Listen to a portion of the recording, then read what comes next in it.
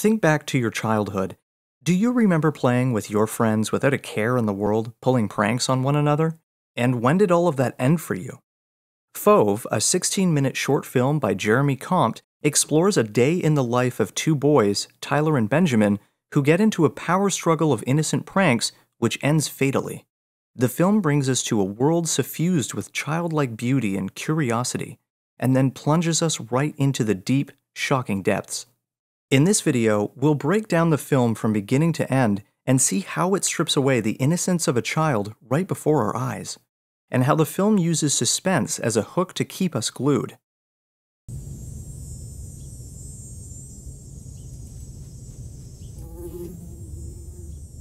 The film begins in an abandoned train in the Quebec wilderness. A fly buzzes ominously, and we hear a kid banging on what must be a door. The camera is canted, with a little light seeping in from the outside, and this tells us that something's off. We think that this child is in grave danger until we see another one come into the carriage laughing.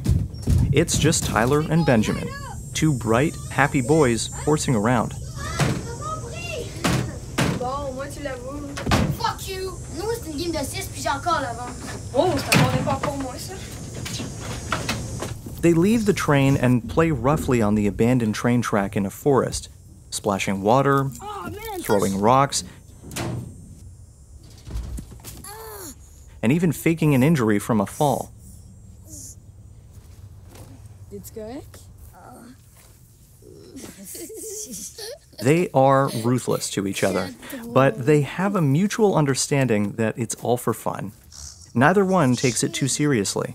And it's interesting to see this film taking place in the middle of a forest rather than a neighborhood, where it visually stands out and creates an interesting way to explore these characters, without any conflict from, say, parents or other friends.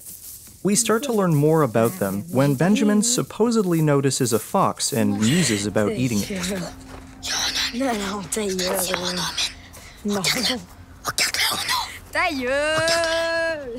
We find out that Benjamin is a parent pleaser, and Tyler just wants to prove that he's capable of surviving on his own, while hiding the issues he has with his father.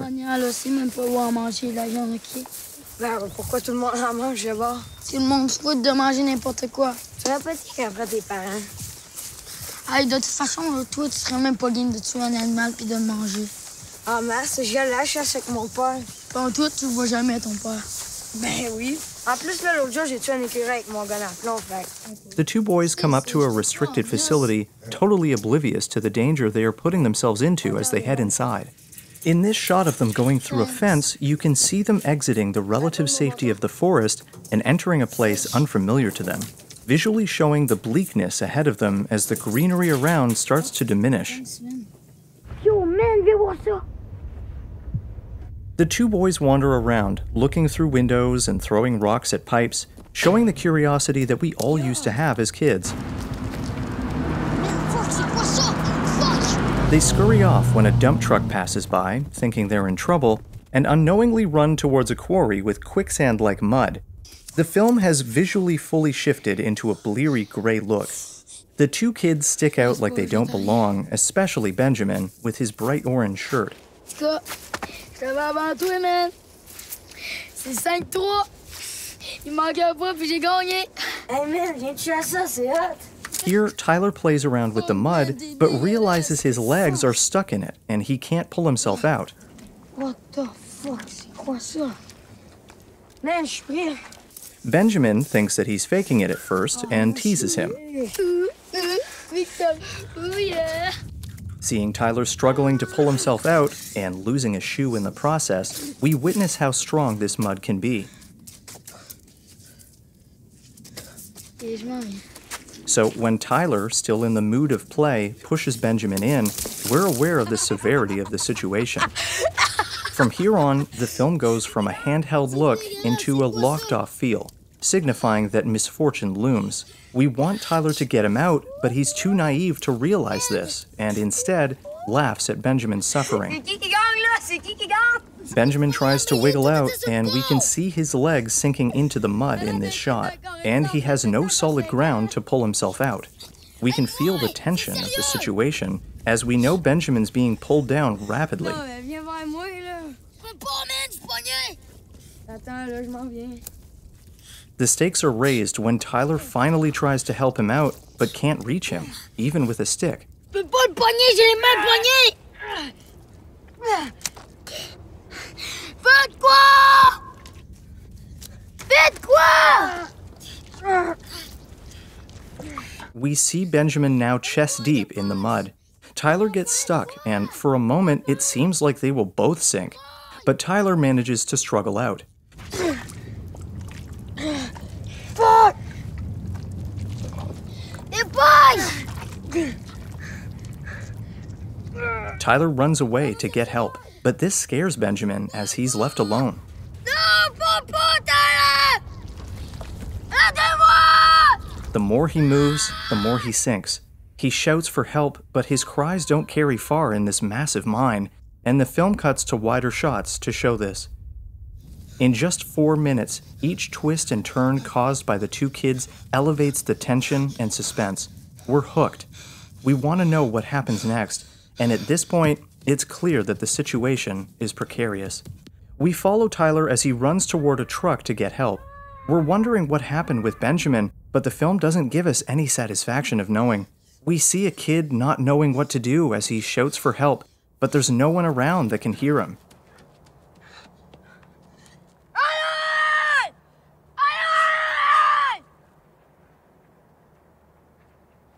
And when Tyler finally comes back, it's revealed that Benjamin is gone. The mud has swallowed him whole. The film lingers on this close-up shot, and Tyler heaves and shivers in pure terror. It seems that the film has foreshadowed Benjamin's demise right from the start, with the ominous tone while he's trapped in the train, but we've been tricked into letting our guard down. Unbeknownst to us, it was setting us up for what was to come.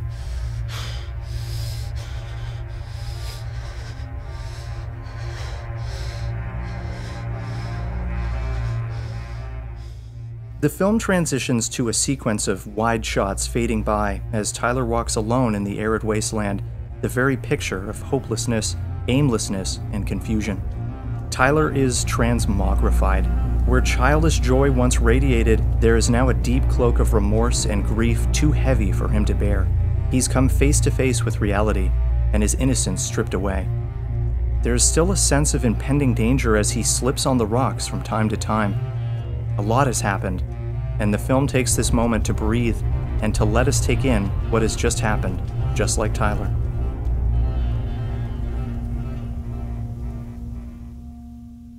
He slowly returns to the forest, and the greenery starts to reappear.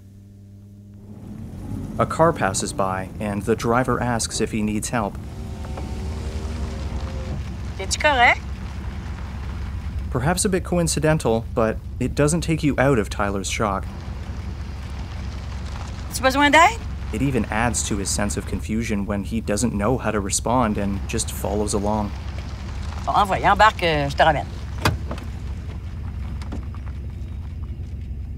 Viens.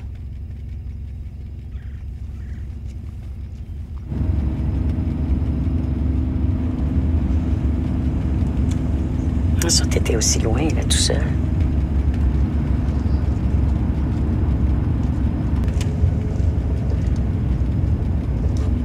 C'est qui ton père à toi?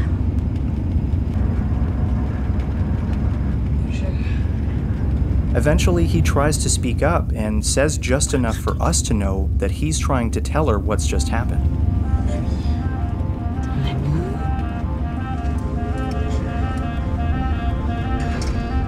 The camera subtly zooms in.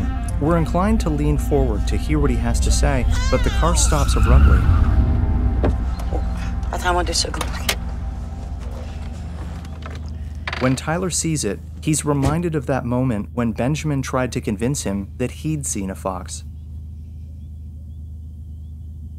The fox looks right at him, like it recognizes him, like it knows him. And then, the dam bursts. It finally hits him. His friend sank to his death, and it was his fault.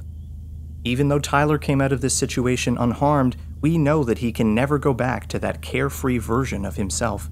In that sea of mud, he lost his mental peace. The innocence of his childhood has been taken from him.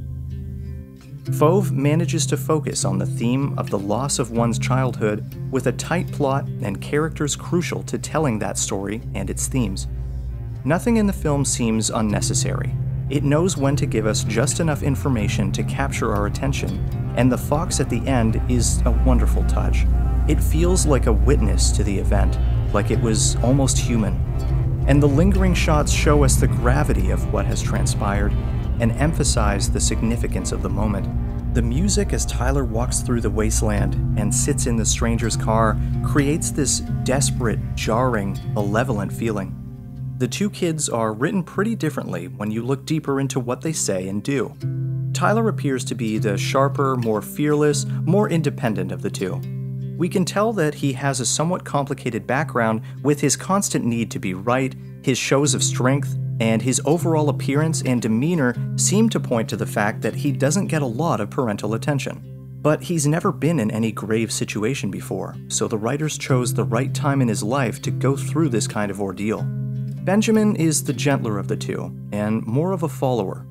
He's more childlike, more in awe of the world, and less jaded than Tyler. It's clear from his behavior and his clothing that of the two, he is better taken care of. This makes his rapid sinking and eventual demise all the more painful to watch. What's amazing is that the actors playing these roles are untrained. Despite this, both of them gave very naturalistic and nuanced performances. The director, Jeremy Comte, auditioned around 50 schoolboys to find someone who could realistically portray not only authentic friendship, but real despair and terror. And it really paid off. The woman who appears at the end may seem a bit forced, but I think if the film ended with Tyler walking and noticing the fox himself, it wouldn't have been as strong. We wouldn't get to really grasp what he's truly feeling, or see the profound effect that Benjamin's death has had on him. All in all, the filmmakers behind Fauve have crafted a near-flawless short film that tells a cathartic, poignant story. The filmmakers have managed to take a simple concept and create a unique piece of storytelling. One that's both visually engaging and well executed, filled with high stakes and tension that will keep you watching until the end. Thanks for watching our analysis of the short film, Fauve.